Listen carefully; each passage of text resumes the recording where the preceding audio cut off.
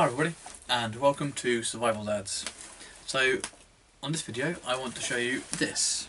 It is the British Army respirator case.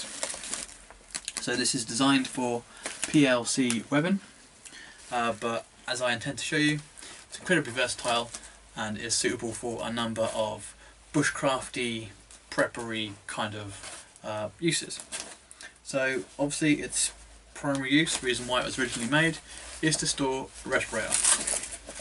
And it does that in this rather large compartment here. To facilitate this, it has a rather large adjustable shoulder strap.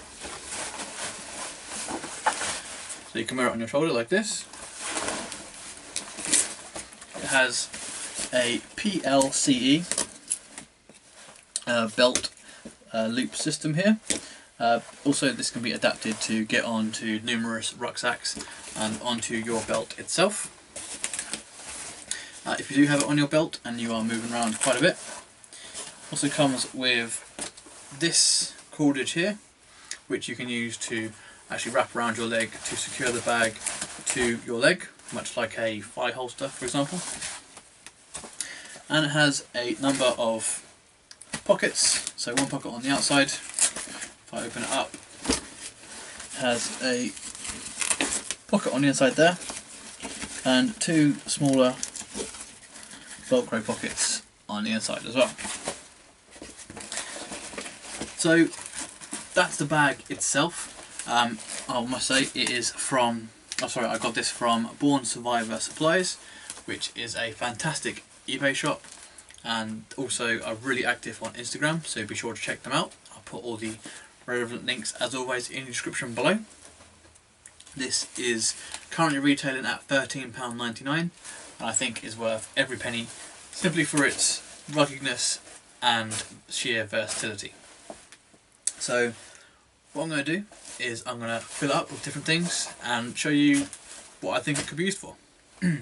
Okay, so first obviously its intended use. It's designed as a respirator case, and you know what, it functions really well as that. So I have it in the shoulder strap configuration currently. Looks like a normal kind of bag, you know, doesn't look too out of place. Boom, respirator.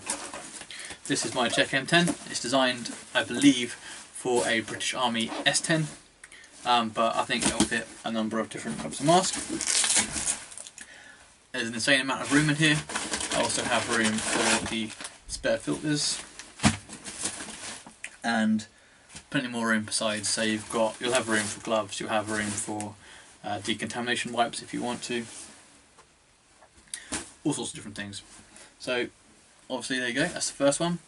It's perfect for holding a respirator, would you believe? Okay, so as another example, inside I have a poorly packed DD camping hammock.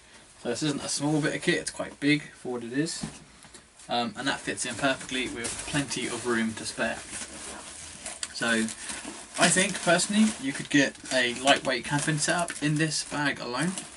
That will allow you to travel light into the field and have a good time. Other uses I can think of for a bushcrafty standpoint, as I may have mentioned earlier, foraging. Stick this on your belt. You're going out looking for tinder to start a fire. Just chuck it in. You have a drainage hole at the bottom, so if there's anything damp it's going to just leak out the bottom, so it's not a problem.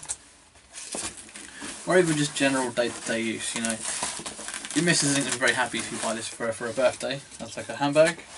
But as a functional man bag, I think it looks pretty good. And it's black. Who doesn't like tactical black?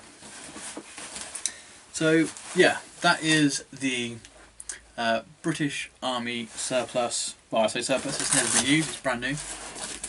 But the British Army PLCE respirator case. It is a bargain at £13.99 from Born Survivor Supplies.